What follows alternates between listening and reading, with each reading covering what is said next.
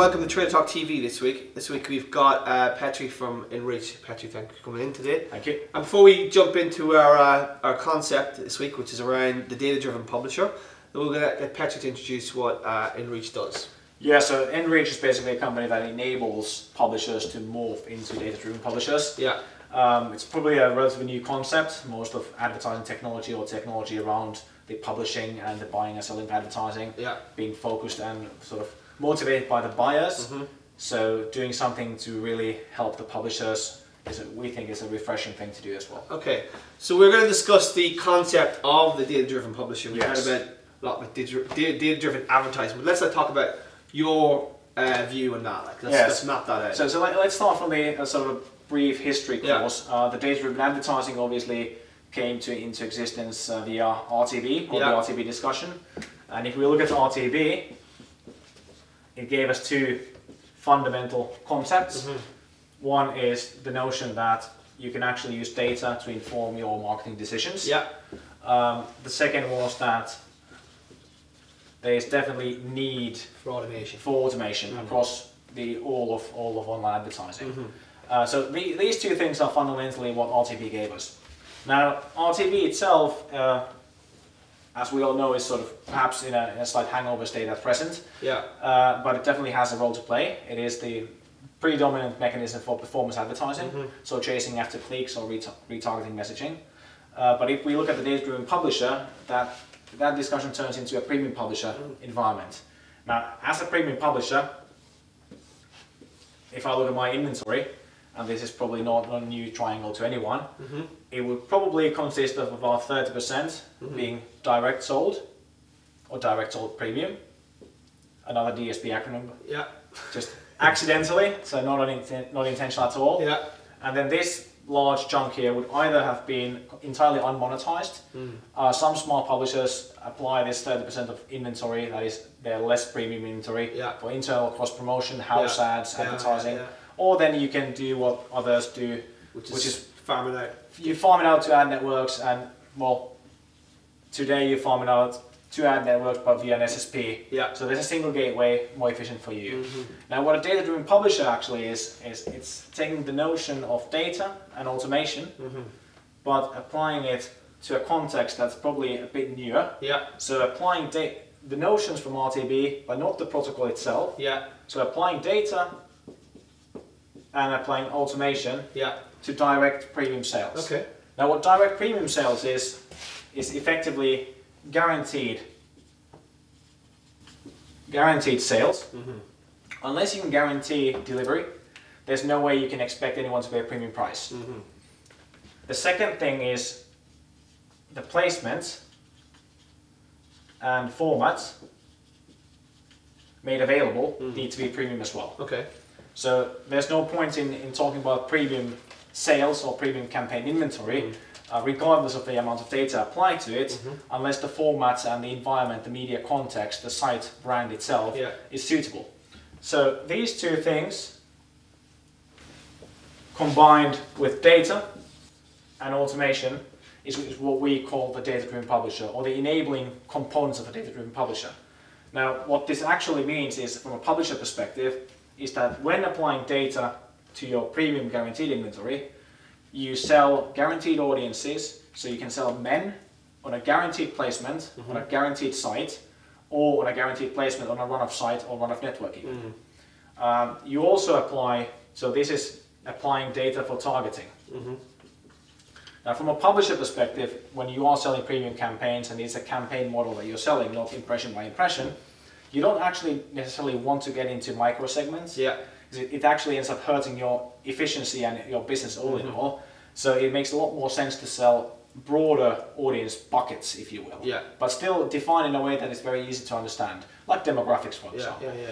The second thing of applying data is applying the same audience data for reporting.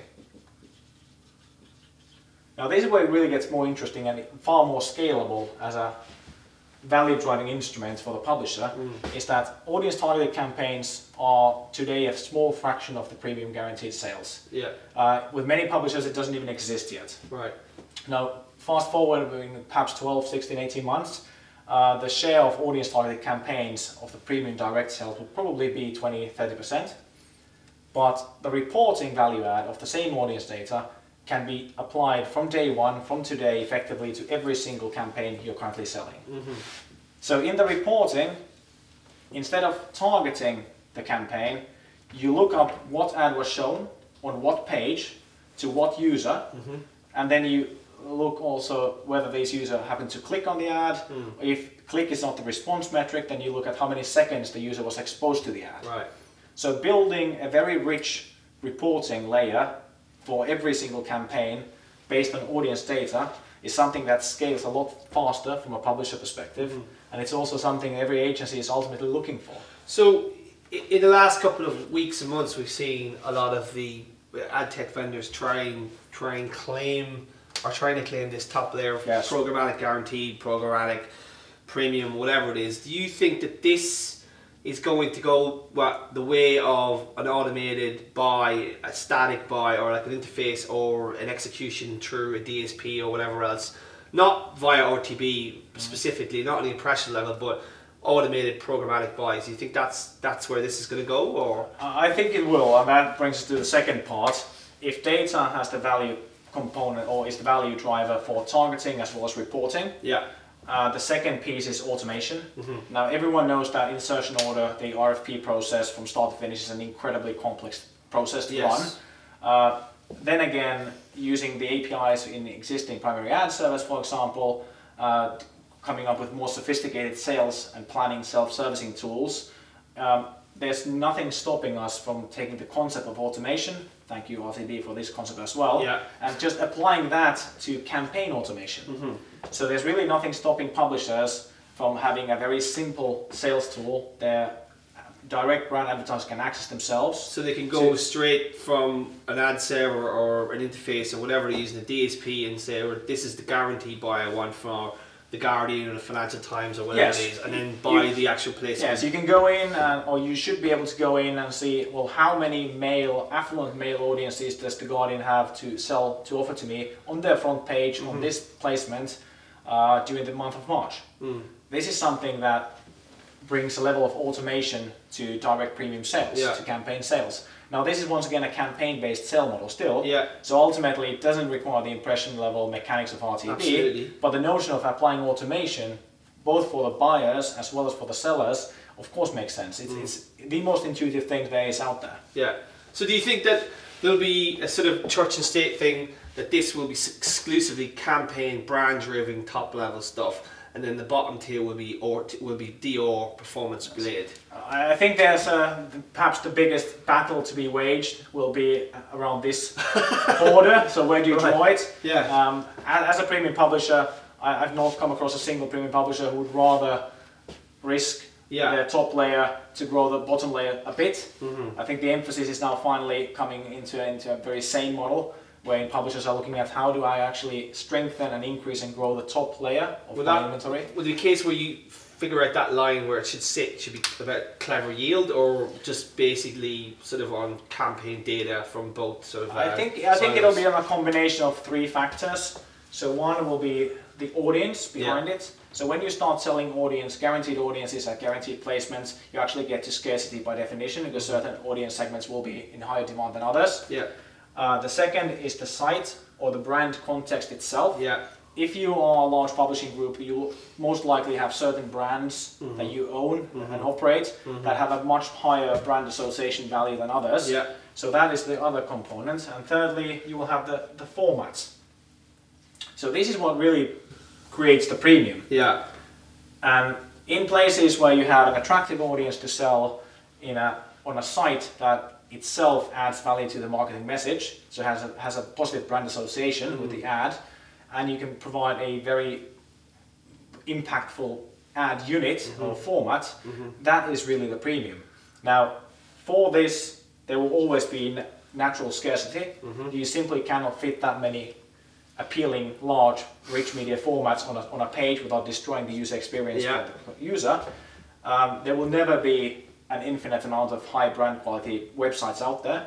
And also for the attractive audience segments, whether that are the young women or the affluent above 50 men, there's natural scarcity of that as well. Yeah. So this will become to define the premium.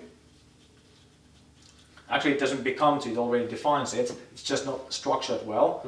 And then for the rest, I think there will be a large performance market out there. Yeah. And the performance market will most likely be RTV driven, because it simply makes sense. It's absolutely. It's absolutely. Yeah. There's no point in trying to basically push the premium down to the bottom tier, because otherwise you lose the premiumness from these three components. So there will most likely be an RTV layer that will probably be 50 to 70% of all the impressions in gross volume, and then the top layer will be 30 to 50%, depending on publisher and how many valuable audiences they have, how many of the high value brands they have in terms of their site portfolio, and how many good formats they can fit well into their page layouts.